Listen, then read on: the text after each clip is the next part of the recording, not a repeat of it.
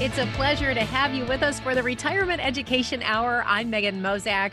I'm joined by Kirk Cassidy and Dr. Paul Metler. They are financial instructors with the Retirement Education Foundation. And here on the show today, we'll talk about what it takes to get set, get ready for a great retirement. And in the 21st century, that means having a rock solid plan. We're going to talk about that with Kirk and Paul today. Plus, we'll tell you about their upcoming courses that they teach at local universities and how you can get registered. Kirk and Paul, it's great to be back with you. You know, planning for retirement, it's no longer really considered a DIY project, is it? Well, I think I like that. I do like that, and there are people that are gonna obviously attempt to do it themselves, and that's perfectly fine. I think what they're gonna learn as they do it is that the things that they have leaned on and have been successful with to accumulate their wealth isn't going to give them what they want or need in retirement.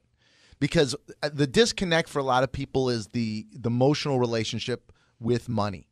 It's hard to tell people who are really sophisticated, well-educated, and have done very well financially that you're woefully unprepared for retirement, but you are. Not from a financial perspective, but from an emotional and how do I manage my money perspective. Not what do I invest in? Because honestly, that is the easiest part. And that's why you guys are so many of you are going to be overconfident. You think it's the investment you choose that's going to drive your success, and it's not. It has very little to do with the investments you choose.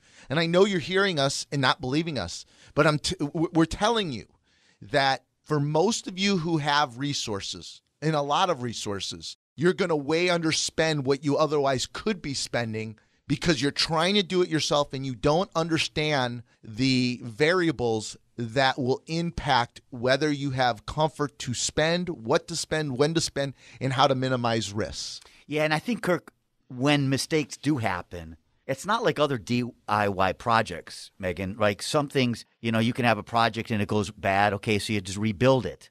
This is one of those projects that if you make a mistake, oftentimes you can't rebuild, right? There is no rebuilding. Besides the fact that you maybe at that point, the mistakes may have undermined any future potential. You're also older. There's, learning curve issues.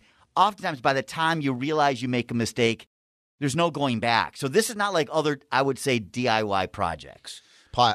We call it there's no do-overs, right? You said no rebuild, but we often reference this in the courses that we teach at all the universities that you're 75 years old and you made a mistake. And what are you going to do? Are you going back to work? The only thing you can do is significantly reduce your spending, but sometimes that's not going to work if it's a health event. If there's a cognitive impairment that you don't even know there's an issue. See, the one takeaway, and I know Paul, because this is sort of his background, he likes to say a recovering psychologist, so he's going to talk a lot about the chances of long-term care, the cognitive issues, the percentage of you that will have some sort of cognitive challenges, especially when it comes to mathematics as you age. He's going to give you all the statistics, and everyone's going to say, that's never going to happen to me, because especially us men, we think we're invincible.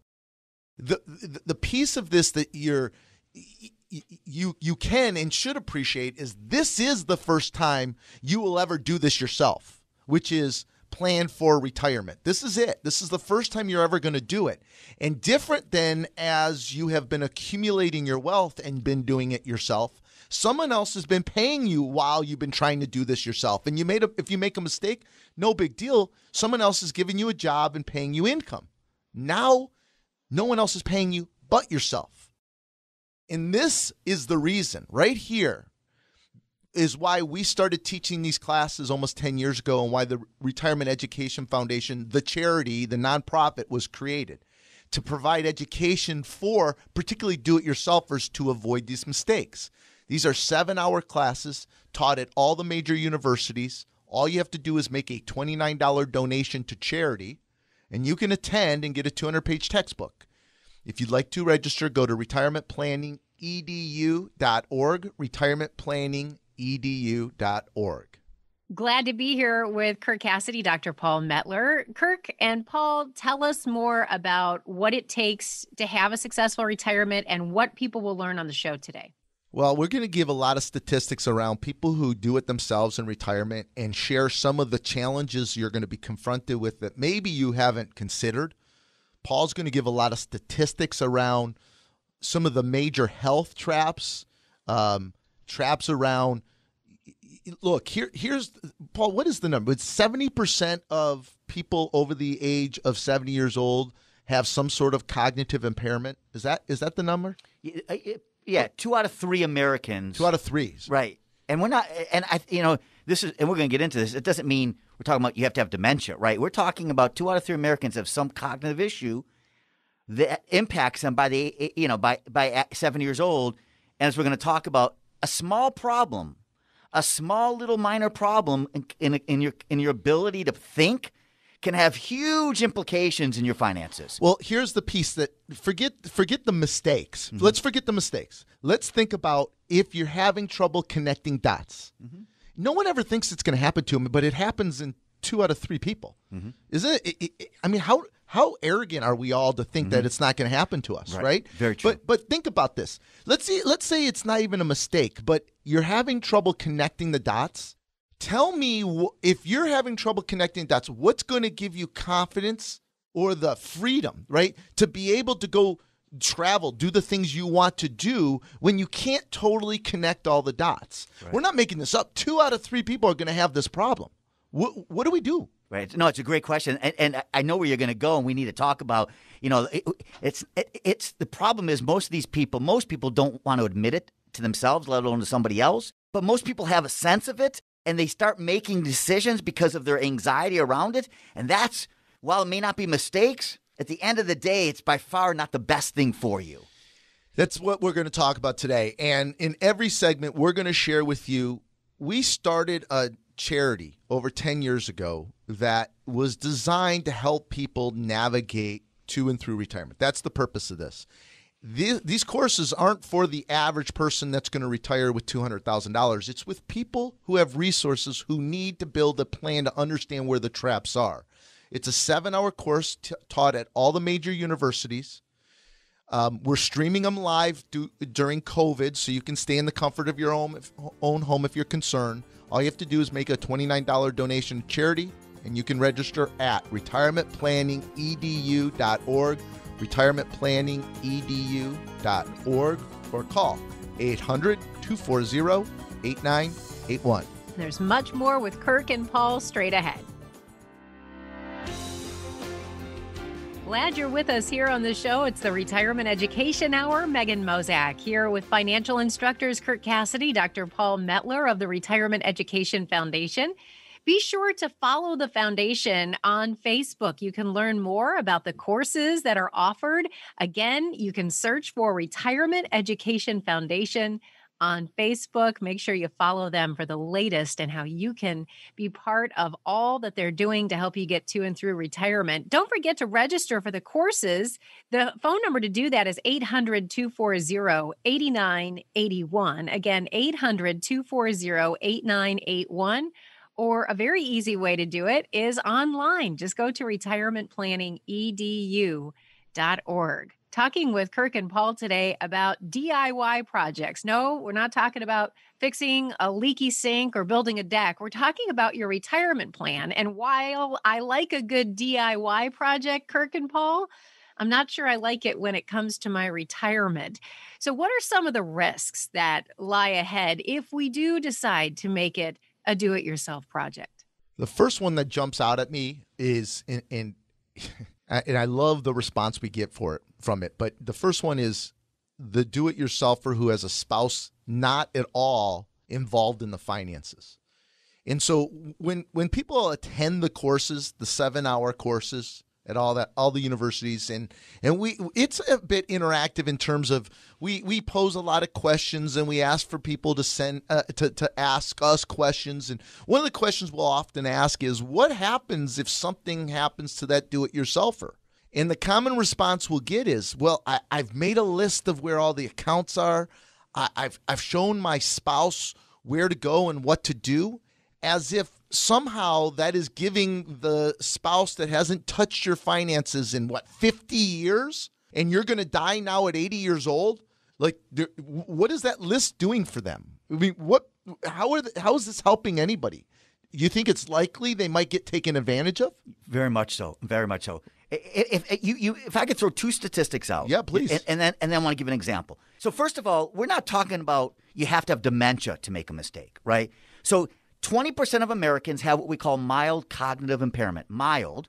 40% of Americans have some cognitive challenge, maybe not significant enough to show on a test result, but enough that it could impact decision making. So we're talking 60% mild or less than mild that could have an impact on your decision making. And I think of a couple I recently met. Can I just 2 seconds? Please. Here's a couple who he was, of course, a do-it-yourselfer. She had never managed money in her life. They had about $1.5 million about 2 years ago. You know how much money they have today? $500,000. You know why? He lost $1 million investing. Now, when I saw him, his response was, I got it. I have a new solution. I figured this out, right? And she's looking at me. Seriously, she's looking at me desperate. She doesn't know what to do. I shouldn't laugh. This is common. She can't confront. She's afraid to confront him. Sure. He's not going to change. He's not letting go, right? Yeah. Now, I don't know if he has cognitive impairment or not, but when I challenged him a little bit, to me it was clear there was something problematic. Of course, he asked me, was I willing to work with them? You know, my response was, I don't like being in a boat that's sinking, right? I mean, if losing $1 million was not enough to shake you up a little bit, there's nothing I can do.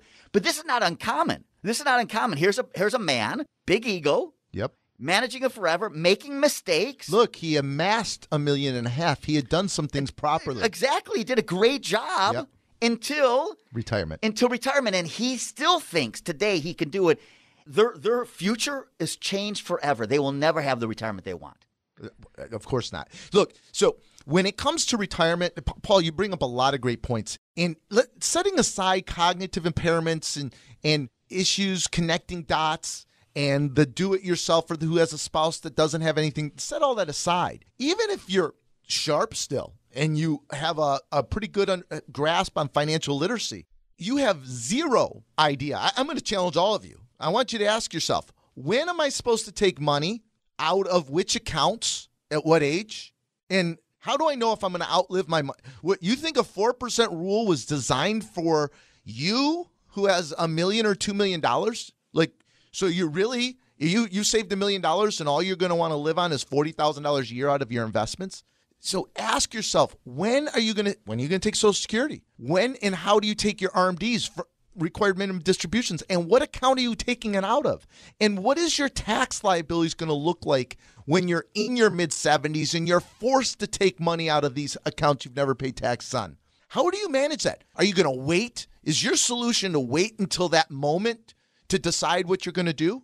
Like, there's a reason we plan and we teach in our course how to plan for 25, 30 years. I love when people say to me, yeah, but things are going to change. Well, of course they're going to change, but how do you know which way to pivot when they do change if you don't have a plan? Mapping out what to do, when to do, and how to do it. It's the craziest thing. You guys think that choosing investments is going to determine how well you're going to do. And by the way, it's going to determine how much you're willing to spend or not spend. So every 4 to 7 years when we have an election, a major market event, or a pandemic, or whatever it is, what are you just going to stop spending? You're going to tighten down the hatches and not go on vacations or not do home improvements or not put the roof on your house? You've worked your whole lives to allow these short-term market events to drive when and how you're going to spend your money? You have no plan. What's your plan?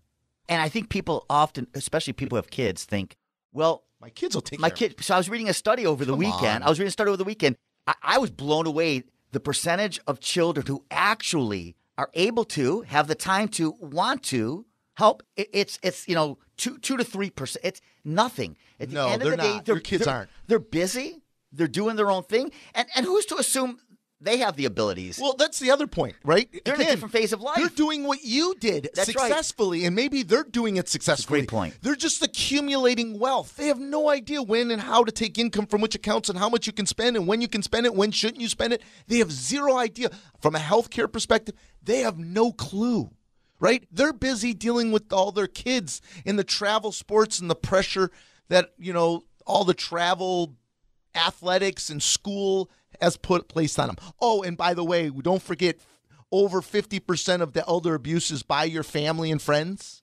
Like, set that aside, right? So this is why the class, that's why we founded the class. That's why this nonprofit was created, is to give you guys the knowledge to avoid so many of these mistakes. But more important than avoiding the mistakes, giving you the freedom to have the retirement you've earned, right? And these are 7-hour courses taught at all the major universities.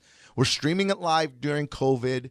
You can register. It's $29 to attend. It's a donation to charity, and you can register at retirementplanningedu.org, retirementplanningedu.org, or call 800-240-8981.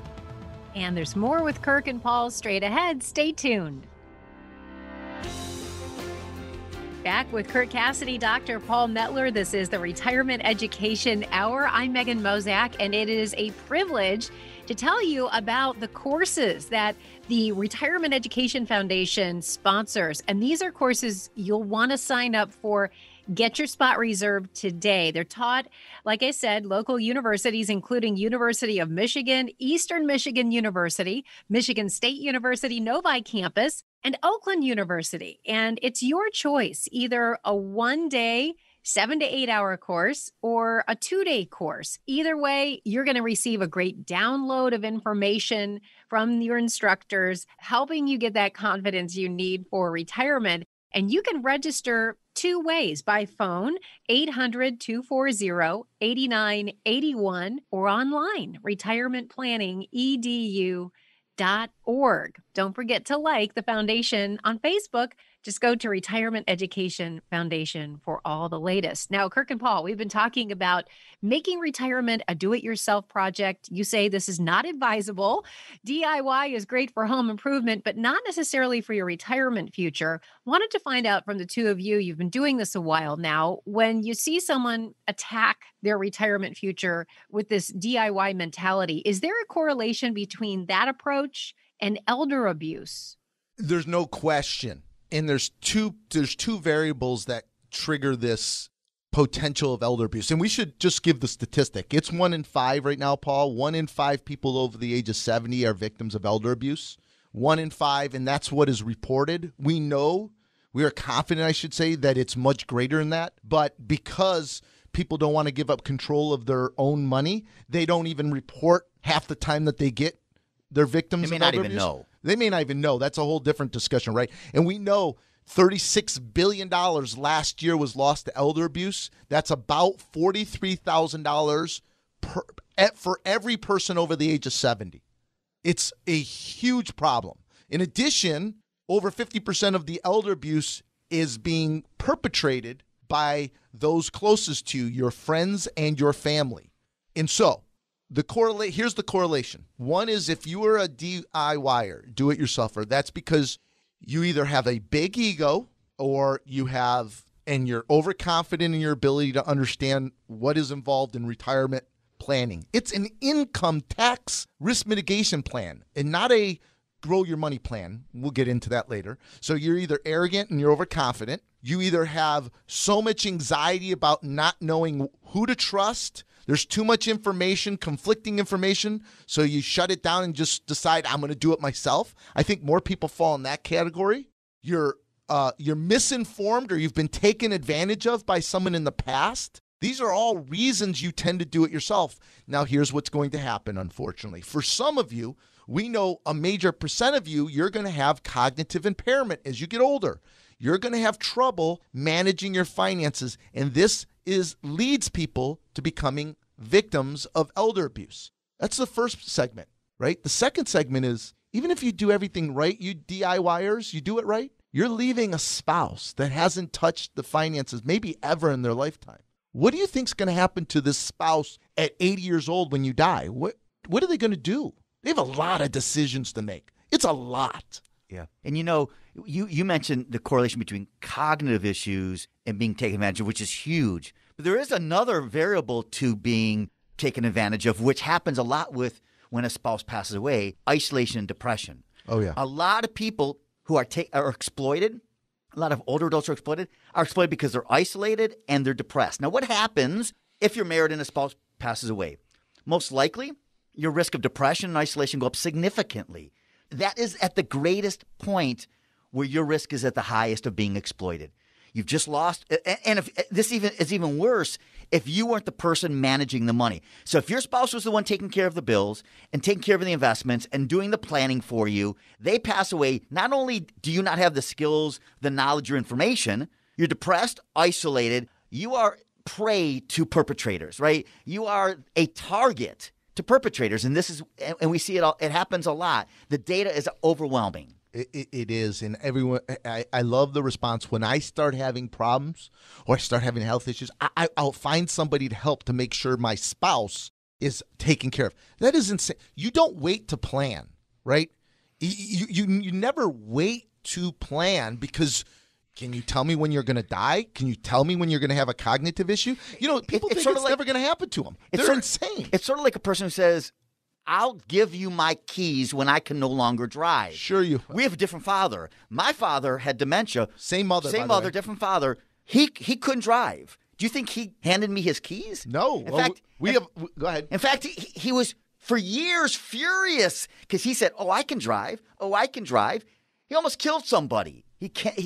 People don't have the insight at that point to be able to say, here, take my keys. We have a mom right now that's just refusing to give up her keys. Right, I know. Right. We're not going to get into that discussion today, yes, because but you're right. I tried even tricking her. I know. I bought her a car for a couple years with a deal that she'd give the keys. And it scares me.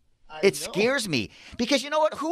Honestly, do you want to admit to yourself when you can't do something? No. You're proud. You've been competent your whole life. It doesn't make you a bad person. People don't want to admit when they can't do things. Paul, you're a psychologist. Those who do it themselves tend to be people who like to be in control. I'm one of those. I'm not accusing anyone because I'm guilty of it. When you're starting to lose control over anything cognitively, you think the first thing you're going to want to do is voluntarily give up control over anything? It's the opposite. Right? You're the psychologist. Yes, opposite. You're going to want to control the things that are at your fingertips, and money's going to be one of them, and that's when you get into trouble. Well, that's when we have the Jamaican lottery scam. We've seen it all, right? I mean, in fact, in our private practices, we host these events just for our clients. They're educational events called Lunch and Learns and Dinner and Learns. It's 3 hours a quarter to continue the educational process, and one of the people we bring in is the Secret Service to talk about elder abuse and identity theft because it's a massive problem. And you guys, you can't wait to plan. And this is why the course was designed to help you to construct your own retirement plan, summarize everything so that when one spouse predeceases the other, that surviving spouse knows exactly what to do, when to do it, where the money's coming from. If there's a health event, where does it come from? How do I get my income every year? How do I minimize my taxes for 30 years? That's what we're teaching in the class, a full 30-year plan. Every account, every year, taxes summarized step by step. This is not just choosing investments, the easiest part of what we do in our private practices. If you'd like to register for one of our classes that are taught at all the major universities and streaming now because of COVID, all you have to do is make a $29 donation to charity. Register at retirementplanningedu.org, retirementplanningedu.org, or call 800-240-8981. Much more with Kirk and Paul right after this. Glad you're with us for the Retirement Education Hour. I'm Megan Mozak, and it's always a pleasure to be in the studio with Kirk Cassidy and Dr. Paul Mettler. They are financial instructors with the Retirement Education Foundation. And if you haven't signed up for one of the foundation's upcoming courses, well, you owe it to yourself to do just that. And we have two easy ways to do it. You can call 800-240-8981 or reserve your space today before spaces fill up at retirementplanningedu.org. That's retirementplanningedu.org. And don't forget, these are taught at local universities, either a 1-day or 2-day course. It's your choice. University of Michigan, Eastern Michigan University, Michigan State University Novi campus, or Oakland University. We've been talking about making retirement a DIY project. According to Kirk and Paul, It's not something you probably want to do. And Kirk and Paul, you say there are actually some behaviors, some things we do that could make DIY planning especially problematic. What are those things? I think it's something, Megan, that I mention or Paul mentions, one of us mentions every single radio show we do, is that your relationship with money is going to evolve. You don't know it yet, but it's going to evolve. You will never, ever be more vulnerable financially than when you retire and you are dependent on your own money to pay you a paycheck every single month. And when you are in this more vulnerable position, you tend to make more decisions based upon anxiety, fear, and emotions. And this is incredibly problematic. This isn't something we're making up. We just got tons of data from the COVID crisis, as we're calling it, the pandemic, of behavior of people over the age of 65. And here's the statistic Fidelity shared. Of all of their, now remember, they're responsible for $7 trillion of customers' monies, Fidelity is. And they looked at everybody over the age of 65. And what they found is if you were over 65 years old, 35% of the people panicked in March after the COVID crash. They panicked in March. 35% went to cash, Paul. That is a totally irrational behavior that is different. And that's why I say their relationship with money's changed. Because most of those same people didn't panic in 2008. And they didn't panic in 2002. And they make the mistake every time they come to our classes. They wear it like a badge of honor that I was a disciplined investor. I didn't panic. Well, of course you didn't panic. Someone else was paying you a paycheck every month. Why would you panic? Someone else was paying you. Once you no longer have somebody paying you and you are paying yourself, and you really don't have a comprehensive plan, you have some garbage, the financial service industry, some spreadsheet that told you to take 4% a year out, that isn't going to give you the peace of mind you're looking for to not panic. Kirk, I think you need to finish. So you made the comment, 35% people went out of the market, right? Yep.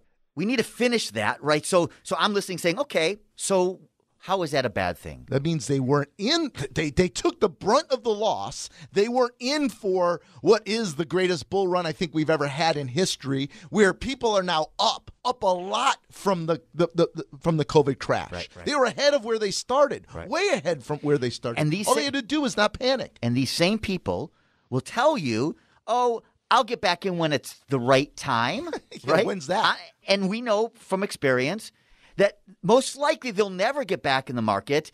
5 years later, they're going to still have the money sitting in cash, right?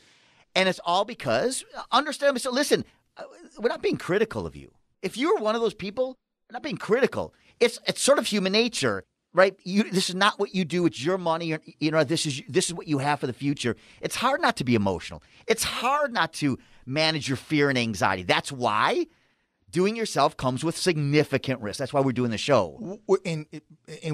Remember, we're speaking from the foundation, the nonprofit, the educational foundation. That's what we do, is educate the consumer. And we have all the data.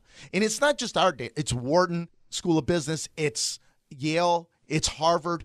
We can give you the statistics. Your relationship with money is going to change. You're going to be more vulnerable and therefore make a lot of decisions based. What you spend will be based upon your emotions and how the market's doing. When you spend it will be based upon sometimes who's being elected or who's being impeached, right? There's all these emotional triggers that are going to drive your decisions that has nothing to do with investing. Here's the other point, Paul. Ready? Go ahead. I lost my point. I got to be careful. I don't want to offend people. Right. No, I actually, as you're speaking, I'm thinking that. Yeah. And I guess one thing I just want to add to this, it's the mistakes aren't always necessarily spending more than you can afford. I'll tell you, an equally or maybe worse mistake is you don't spend what you can afford because you don't know any better because of your emotions. And now you've lived your life. You've worked very hard. You've accumulated a lot of wealth. And because of fear, anxiety, because no one has helped you understand this, you're not spending what you can, and then you don't do the things you want to do in your retirement. That, to me, that's tragic. So here's the problem. Everyone hear us. Every time you read a book, an article, someone's telling you a rule, a general rule, They are talking to the average baby boomer. And you need to be able to understand what the average baby boomer is. For most of you, it's not you. The average baby boomer is going to retire with $200,000 saved for retirement. That's all. That's everything they have. Now, for some of you, that may sound like a lot. Many of you listening to our show, that's you've got a lot more than that, right? And so when you're trying to apply these general one-size-fits-all rules as an average because you think you're average, it's going to fail you. You're going to way underlive what you otherwise could be spending. And one of the reasons why, Paul, again, your behavior, your relationship with money needs to change. And remember this, we'll come back to this next segment. You have to switch from you serving money to allowing money to serve you. And once you realize what that is and what that means, and we spend a lot of time in the class talking about how do we let money serve us so we can have the freedom we're looking for in retirement. This is a major variable to what we see people who have retirements with freedom, enjoying themselves and doing the things they want to do versus people living retirement with anxiety, always worried about outliving them. Look, old people aren't cheap, Paul. They're scared. They're scared because they try to do it themselves and they don't have a plan. Do yourself a favor. Come to the foundation, the charities educational courses that are taught at U of M, taught at EMU, taught at MSU. They're taught at Oakland University. We're also teaching them at our Learning Center in Livonia. We're streaming them during COVID. All you have to do is make a $29 donation to charity. You get a 200-page textbook, 7 hours of education. You can register at retirementplanningedu.org. That's retirementplanningedu.org. Or call 800-240-8981. Stick around. There's much more with Kirk and Paul straight ahead. Glad you're with us on the show today. This is the Retirement Education Hour. I'm Megan Mozak, alongside the financial instructors from the Retirement Education Foundation, Kirk Cassidy, Dr. Paul Mettler. If you'd like to get registered for one of their courses, you can reserve your spot today. And remember, they're taught at local universities, including the University of Michigan, Eastern Michigan University, Michigan State University Novi campus, and Oakland. And it's your choice. You can attend a one-day course or a two-day course. Call today, 800-240-8981, or you can register online, retirementplanningedu.org. Kirk and Paul, we've talked about how money can serve you or you can serve your money. Let's talk about how that applies when we're discussing a DIY approach to retirement. Megan, that was really good.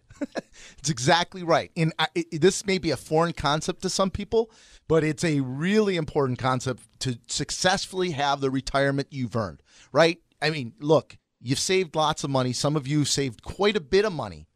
You are likely not the average. We've established the average baby boomer is going to retire with less than $200,000 saved for retirement. So if you have more than that, you've done better than the averages, and you've done it by serving money, right? You've spent your entire life trying to accumulate your wealth. Your focus has been saving to put your kids through school, to raise your kids, to have enough money for retirement, to pay your bills. Everything's been about saving, growing, and serving money. Once you retire, you're done serving money. Like, that ship has sailed. You can no longer serve the money. It now needs to serve you, right? No one else is going to pay you. Now this is why you've served your money your whole life. Now you've got to let that money serve you. And if you are able to accomplish being able to let money truly serve you, then you will have a different retirement than many others who don't figure this out have, right? Totally. And when you say the ship has sailed, Yep. I think to clarify, at some point, and you say this often in classes, at some point that you can't move the needle up or down much, right? At some point, there's not much you're going to do that's going to impact the long-term retirement amount of money you have. This is the disconnect, Paul, right? You nailed it. So you do it yourselfers. I know it's the focus on growing your money. And so you're thinking the mutual fund or the investment you select is what's going to drive your success in retirement. Look, here's the saying. You have to be insane to risk what you have for something you don't need. So first you need to determine, do you have what you need to give you the retirement you want? right? And if the answer to that, see, none of you, let me say none, few of you really know that. So you continue to try to pick the best investments and without building a plan and knowing what's best for your plan. See, it's an income plan, Paul. It's how and when you take income from which accounts. So we've got, go back to our last show. I think we talked about sequence of return risks. They're all out there on podcasts. Thank you. Holy cow. SoundCloud and podcasts. Wow. So go listen to sequence of return risk. This is a major problem for do-it-yourselfers, right? You're not understanding the order of which you take your income from which accounts is going to drive performance, success, not the mutual funds. Right. And the sad truth is that most people don't believe that. And most do-it-yourselfers don't believe that, and that's not what they're focusing on, right? They're focusing on rates of return, right? They're focusing on picking the right stock, going in and out of the market at the right time, right? I mean, it makes no difference. That ship has sailed. They've done. They've 40 years of investing. But think of Kirk, think of the average person who is a do-it-yourselfer. Yeah. They love the thrill. Yeah. They think they're really smart. Well, that's how our industry's convinced them. That's what drives success. Exactly. And that goes back to the person who lost a lot of money, right? Lost a lot of money because he's playing a game because someone told him this is the game you need to play. At the end of the day, he already had enough. He won the marathon. He won. I mean, how sad. He won the marathon. He could have the best run of his life, and now not going to have a good run at all. No, you can't move the needle that much anymore. Paul said it, the ship has sailed. So that's the key question. Do you have what you need? If you have what you need, then your risk, it should be goal driven. Everything now moving forward should be, if you're within 5 to 10 years of retirement, should be goal driven. What do I need to give me what I want for the rest of my life? Right. And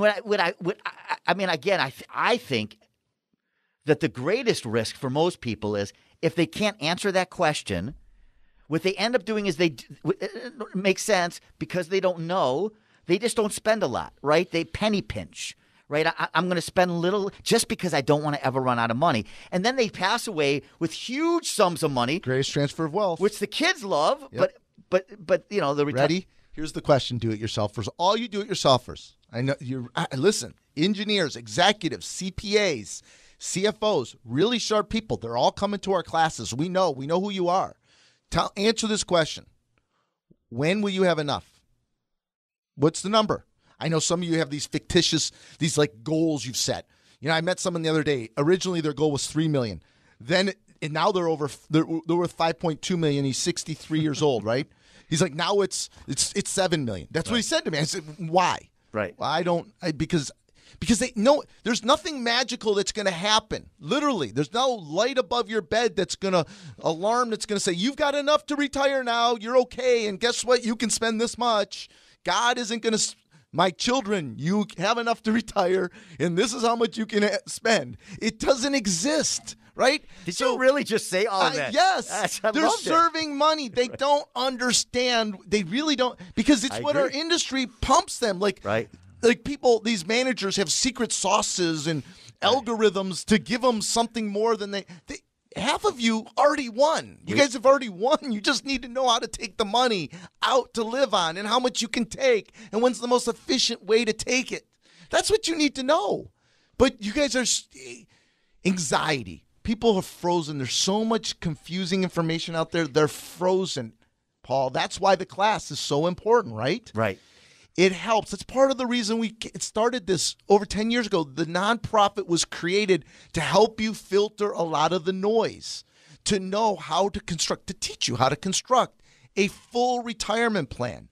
What takes us in our private practice 30 to 50 hours to build. We're going to walk you through what it looks like. How do you choose an advisor? How much you should be paying? What's important, when it's important, where the traps are, and what's the statistics, so you're informed, so you can filter this noise. We're teaching these classes at all the major universities. They're 7 hours in length, taught in 2 days, 2 evenings, or 1 full day. All you have to do is make a $29 donation to charity. If you'd like to register, you can go to retirementplanningedu.org, retirementplanningedu.org, or call 800-240-8981. Much more straight ahead. You're listening to the Retirement Education Hour.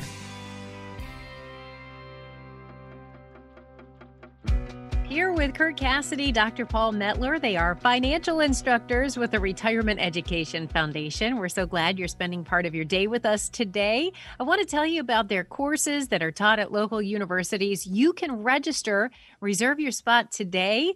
And the foundation, the Retirement Education Foundation, sponsors these great courses. You're welcome to attend. They're at the University of Michigan, Eastern Michigan University, Michigan State University Novi campus, and Oakland University. A one-day or a two-day course, that's up to you. Call today, 800-240-8981, or you can go to the website, retirementplanningedu.org. And be sure to follow Retirement Education Foundation on Facebook. We spent quite a bit of time today talking about DIY projects. No, not the kind around your house, but the kind that involve retirement planning. And yes, a lot of people make retirement planning a do-it-yourself project. Now, Kirk and Paul, it's important to understand that there are some things that our listeners need to know, especially if they fall in that DIY camp. And they're not sure they need a plan. What would you say to them today? You know, it's between the segments, Paul and I were talking, and Paul said this to me. He said, if we have not convinced someone who is doing it themselves yet of why they need a plan and that they're not prepared to do this themselves, if people are listening to us right now and they're not convinced, that's exactly the person that's got to attend one of these courses. We want to go out there and shake you in your cars or wherever you're at and say, look, you know, you're making a $29 donation to charity. Just do yourself a favor and spend 7 hours, get this 200-page textbook. And I'm very confident 90% of you after attending this course will begin to understand things you don't know about yet. There's so many variables that you are so unprepared for. If you're not convinced yet, you better go to a class. And if you It's exactly who this is for. Exactly. And at the end of the class, if you still think that you should be the one doing yourself, well, at least you have the information and the knowledge to actually maybe do it better than you were going to do it before the class. Without question, they will be far better prepared for doing it themselves if they choose to do it themselves after this class. Because I would ask all of them. We talked about this again in the segment, in between segments, Paul. If you're someone who thinks the returns on your investment is what's going to drive whether or not you outlive your money or not, then you're not prepared to do this yourself. Okay, that's a fact because it's the sequence of returns. If you don't know what sequence of return risk is, two things. I would encourage you to go to retirementplanningedu.org. Go to the website. We've created an interactive calculator to show you the impact sequence of returns have on your retirement. And we've created a white paper to teach you about sequence of return risks. This is what's going to drive your performance in retirement. The sequence of your returns and when you take money from those accounts is what's going to drive it. If you don't realize the tax liabilities that you're going to have in your mid-70s, with all of the money that has to come out of your IRAs and 401ks that you're forced to take when you're 80 years old, it's 6%. If you don't realize your Social Security is taxable, a percentage of it is, you don't realize the tax liabilities you have in the future, and you don't realize that minimizing those taxes, Paul, will extend the life of their money. In other words, if you pay less per year in taxes, your money lasts longer for you. There are strategies to manage brackets. That has nothing to do with choosing investments. Right. You think a do-it-yourselfer is going to understand how to manage that? When to Roth convert, when to use a DAF, when to use a CRAT, how to take the RMDs from which account. That's a whole different game. Right. If you don't know the cost of healthcare or long-term care and you've not planned for it, it's probably something you should probably know because if you don't plan for it, has the potential of devastating your retirement, right? I love people who have that, the Medicare, somehow something happens magical at 65 when Medicare's free. Right. Your health care is going to cost you $700 to $1,000 a month when you're on Medicare. And the higher your adjusted gross income, because of RMDs, money you have to take out, the more your Medicare costs. It's means tested. What about for the surviving spouse? That's the one. Right. If you don't understand the impact, if you're married, and you don't understand the impact of the surviving spouse in terms of the financial as well as potential legacy issues, again, huge problem. Hold on. Surviving spouse. Ready? Yeah. I'm going to challenge every one of those do-it-yourselfers right now. Ask yourself, what happens when I die? So some of you are going to say, well, I know that my spouse is going to lose one of my two Social Securities, the lesser of my two Social Securities. So my spouse's income is going to go down some. You know that. Did you know that your spouse, your surviving spouse is going to pay more income taxes? Do you know that surviving spouse goes from a married filing joint status to a single status filer, and that the marginal tax rates are cut in half for a single filer? Meaning your surviving spouse will have less income, more taxes, and some of you who have resources, their Medicare is going to go up too. By the way, all avoidable mistakes if you plan ahead. Right. What about mutual funds? Yeah. Do you know that the average cost of an actively managed mutual funds between 1.5% and 2.5%, depending on which study you believe? What about RMDs from 401ks and IRAs? Yeah. Oh, did you know that you can't take your RMDs from your IRAs to satisfy your 401ks, and how each one of your defined contribution plans needs a separate RMD? And the penalty is 50%? If you do it wrong? Yeah, I mean, there's so many. I mean, Kirk, we're lobbing back and forth. This is not a joke, right? No. Every single thing that was just discussed on its own is significant. Altogether, these are things you have to learn. Right? And it's the things, unfortunately, the majority of the financial service industry is not addressing or confronting or dealing with. And this is why the education is so important. That's why the nonprofit was founded 10 years ago, the charity, to provide this type of education for those people within 5 to 10 years of retirement. It's a 7-hour course. It's a 200-page textbook. And all you have to do, and we're streaming it, because of COVID. You don't even have to go to any of the major universities. But if you want, you can go to U of M, EMU, MSU, Oakland. You can come to our learning center, or you can stay in the comforts of your own home. And all you have to do is make a $29 donation to charity. That's it. If you'd like to register, go to retirementplanningedu.org, retirementplanningedu.org, or call 800-240-8981.